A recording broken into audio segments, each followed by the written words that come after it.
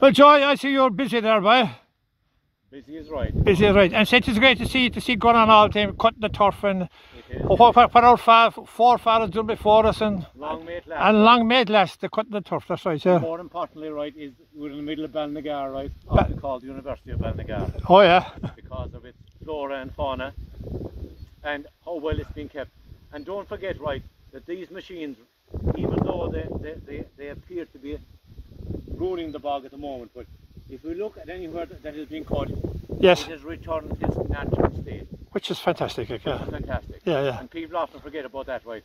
That after a machine, right, nothing else can go in there, right? It returns to primeval self.